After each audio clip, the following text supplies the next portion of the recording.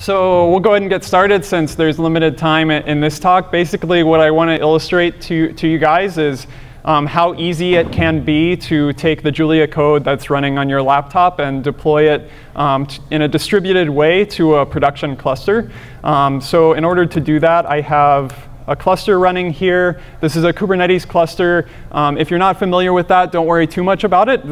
You can just think of it as a cluster of machines that's managed by this open source project called Kubernetes, which schedules things on the cluster. So this is kind of what I have, and then I have this service Pachyderm that's running on it, which is the open source project that I work on and what we'll be kind of interacting with to do this.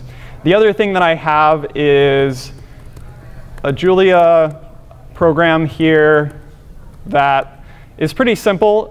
It just uses decision tree to take in the iris data set, which is a set of flower measurements along with the species of those flowers, and create a model that will predict the species of a flower based on these attributes. And then all I'm doing is training that random forest model and saving a representation out to a file. So let's say that we have this running on our local machine. If we're going to deploy this to this cluster that we have running, one thing that we could do is Dockerize that. So here I have a Docker file you can see that adds my Julia program to it. So let's go back here again. Feel free to follow up afterwards. I have limited time with this, but as I mentioned, on our cluster we have this Pachyderm running. Pachyderm is going to let us kind of manage our data associated with this workflow along with our processing. So one thing that Pachyderm has, as my Slack messages come in, is repositories of data. So these are like collections of data that you're processing. So let's go ahead and create one of those repositories called training that's going to contain our training data. Then we'll go in here where I have my data, which is this iris data set. And I'm going to put that into this training repository on the master branch. So in Pachyderm, actually, this data is versioned. But you can think of this as just putting this file into that version collection of data. Okay. So now when I go back here and I look at what data I have in my cluster, now I have this collection of data called training. This is actually living on that cluster, and it's the data that we're going to be processing in our pipeline.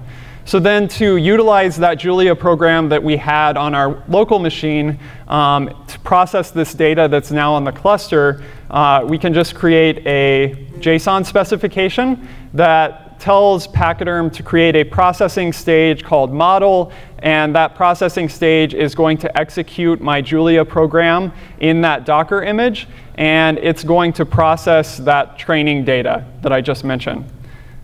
Okay, so we can go ahead and create that pipeline with that specification. And a couple things are going to happen now. So one thing that happened is if I look at my cluster now, let me zoom out here. I've actually spun up a worker to do this processing on the cluster. So this is now on the cluster. It's going to run my Julia program. And if I then look at what jobs are running on my cluster, I can see that I've automatically spun up a job to do this processing. So Pachyderm knew that I had this data there that I created, and it spun up this worker to do the processing. And now it's doing that processing with the worker on my cluster. OK, that should finish here in just a second. The other thing that I'll notice is Pachyderm has created another collection of data to hold the output of that job. OK, so that succeeded. I can now see that there's data in that output repository, which is that model.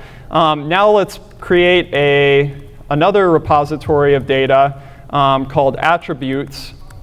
And what I'm going to put in there are some files that I want to infer off of. So these are just new collections of attributes that I want to predict off of. So I'm going to put those into my attributes repo on the master branch, and I'm going to put them all at once.